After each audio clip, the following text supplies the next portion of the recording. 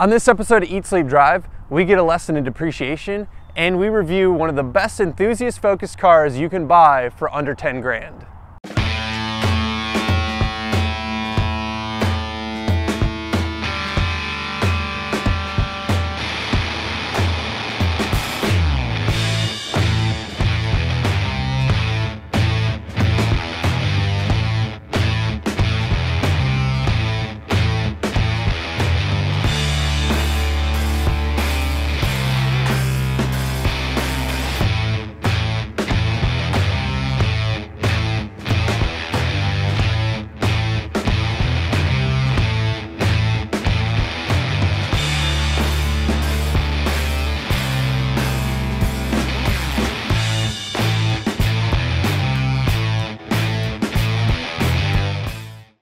Let's start with depreciation in BMWs. Depending on which side of the coin you're on, dictates whether it's the best or the worst thing. If you are fortunate enough to be able to afford a BMW new, that's awesome, they're fantastic cars, everything's great.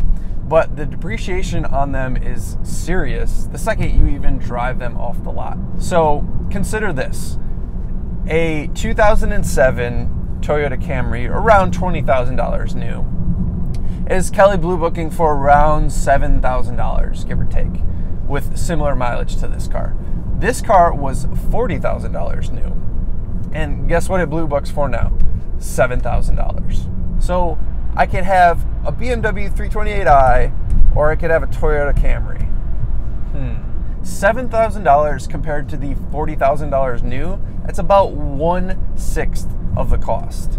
Now, the whole car is still here. It's not 1/6 of a car, I can tell you that much.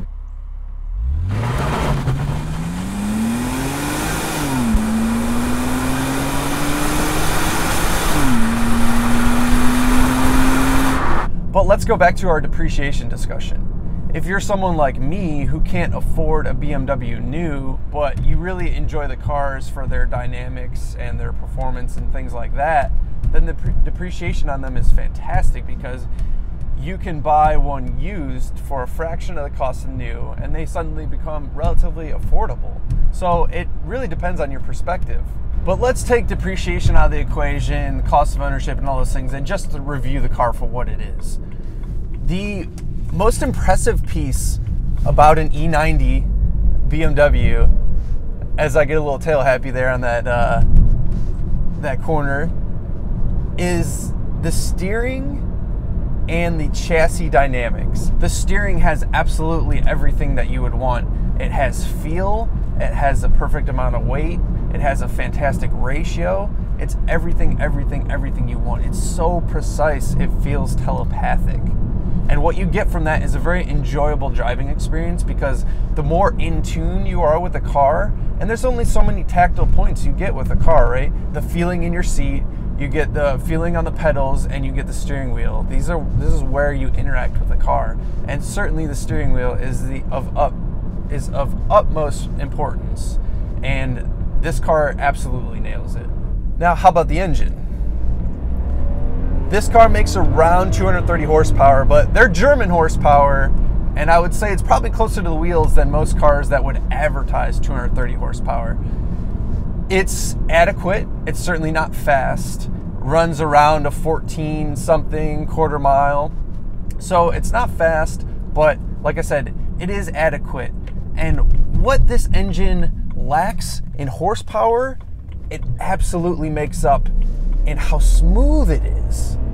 Like, we're just doing a pull here, and first of all, the gearing in this car is so long.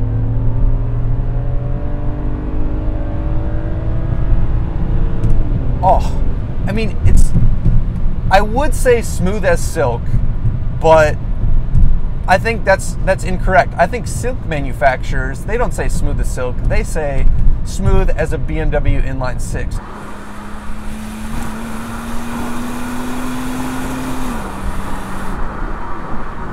It makes a pretty good noise, relatively quiet, super refined, just smooth.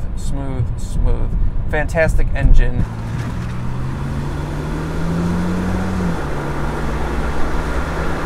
Now, this car is an automatic, and I do have mixed emotions on that.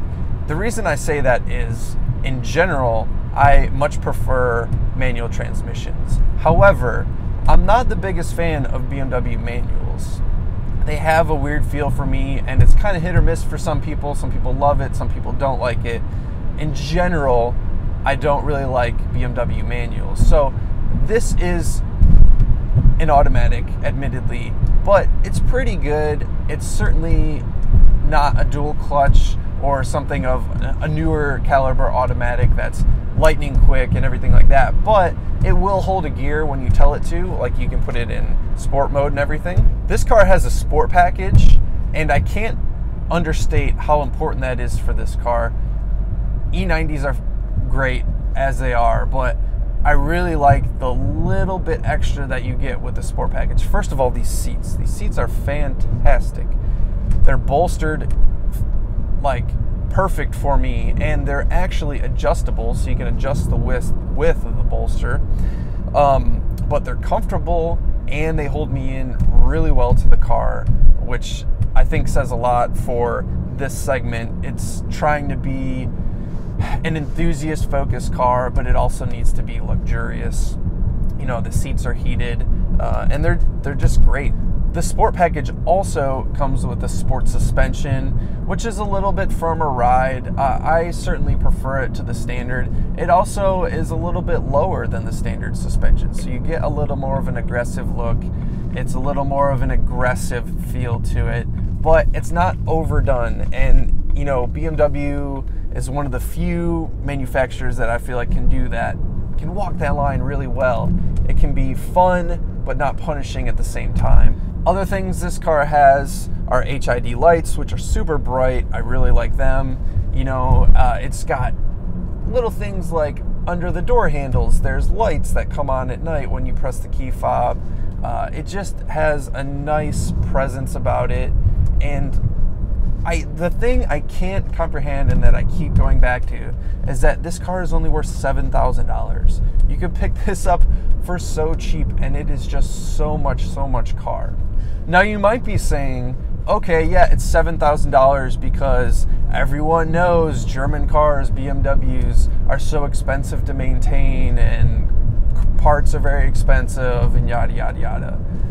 There is a certain truth to that. This car isn't going to be as reliable as a Toyota Camry. Come on. Like, who would we be kidding? But when you think about what this delivers, you kind of have to expect those things. And at the same token, this N52 engine is actually known to be relatively reliable, especially for a BMW. It's a naturally aspirated straight six, and there's not a ton that goes wrong with these. You know, there's things like the electric water pump will for sure go bad.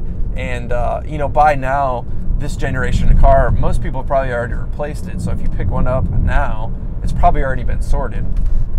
Things like oil leaks are pretty common amongst all BMWs. Gaskets, for whatever reason, BMW can't get gaskets right.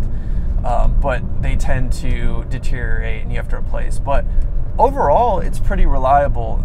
You know, if you were looking at something like a 335, that would be a different story. You're looking at a lot more complex, certainly a faster car, probably a little bit more fun. But in something like a 328, you get 95% of that car for about half the money. A 335 is going to be about double the cost of this car. And yes, it's faster.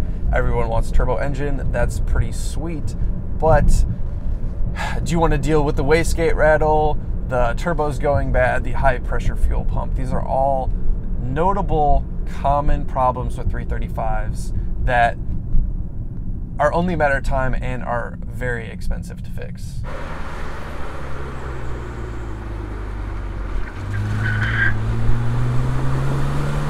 In the end, a BMW E90 328i, especially with a sport package, is an interesting proposition. And the reason I say that is because I'm willing to call it an enthusiast car, despite the fact that it's not the fastest thing in the world. You know, typically an enthusiast car has to be so quick, right? But the thing with this car is, if you're an enthusiast, you can appreciate the finer points of this car. And the biggest thing being the chassis and the steering and the handling. It's so well balanced that only someone who is a car enthusiast can appreciate this kind of thing. A regular driver will not appreciate this car for what it is. So as an enthusiast, I think you can appreciate this car for the dynamics and everything like that. But what makes this car special is how it can be so well-rounded. It can also be a luxury car and something that your wife or girlfriend will ride with you, and they might not pick up on the finer points of the steering and the suspension and the handling of what you enjoy, but they just think of it as a nice luxury car. It's still got a comfortable ride. It's super refined, like I said, how smooth this engine is. So you get this dual personality. It's a very fun grown-up car.